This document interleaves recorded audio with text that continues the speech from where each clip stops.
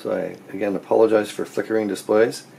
So the original quarter mile no nitrous software analyzer was saying 12.4 seconds at 111 or 112 miles an hour, and this is the run.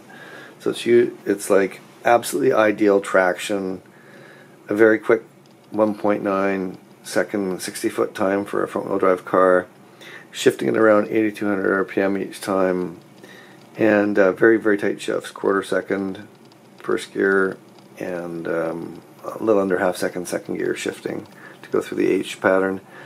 And so this is what actually happened. A little bit differently zoom as far as I can. So what actually happens here is, this is not zero, this is just my dead logger. So the actual run starts around here, and it's 13.8 seconds at 104 miles an hour. A couple of reasons. One is the red line is RPM, the green line is speed. The reason why the speed is it's in kilometers per hour, and the reason why it's only showing 160 is because it's based on the old 22-inch diameter tires, and my slicks are 24-inch diameter, so you have to multiply this by roughly 10% increase in actual speed from the speed sensor, which that logger is drawing from. And this is just wheel slip here. Throttle,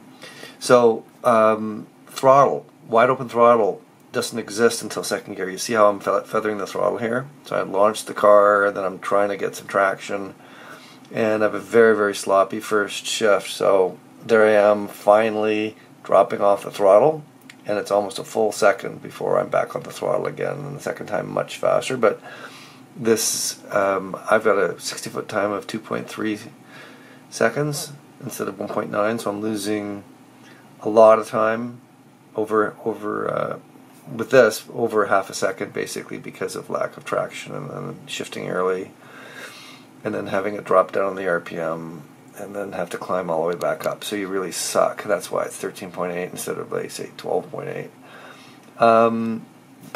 I go through and I hit the rev limiter in second gear. It dips twice there, and I hit the rev limiter 3 times at the top of the track. So first thing I need to do is put a solid motor mount in, because you'll see from the video that the tires are chattering off the line, so the engine's rocking back and forth, and there was evidence in the engine bay that the engine was rocking back and forth, and that keeps you got on-off traction several times a second as a result of that. So solid motor mounts will solve that problem. I just didn't have time to put them in last time. 2, move the rev limiter up to about 8,400 RPM, so I can get up to 8,000 without bouncing off the limit and having this sort of, every time that happens, I'm killing time. And but otherwise it works out. This car will hit the trap speed of about 111 miles an hour.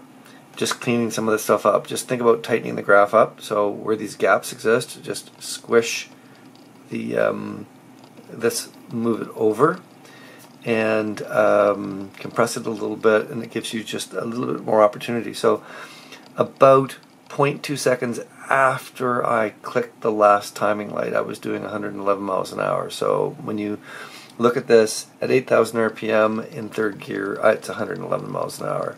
So I'm crossing the lights just before this point here, and the way it works in the quarter mile is they are measuring an average of the speed 66 feet before the end of the quarter mile, and I'm hitting 8,000 RPM around 30 feet after the last timing light. So if you actually look at the car and you go through the video, you'll see, if you single frame it at 60 frames a second, you'll see me clicking through the timing lights, and you can watch the RPM on the digital dash and all the other parameters as you go through that at 1/60th of a second increments. It's quite interesting to see. So the car, with the 204 wheel horsepower that the dyno showed, it should translate theoretically into this low, mid 12 second, 110 plus mile an hour quarter mile time. Being at 13.8 and 104, 105 is, first day, it's an attempt without really having the car dialed in and set up correctly. I'll go back on June 15th or June 16th and I'll run it again, and I'll also hopefully have the nitrous debugged, and then I'll be able to try that as well. But we're getting to at least understand the difference between predicted and actual, and this is what it's all about, just tinkering and getting it dialed in.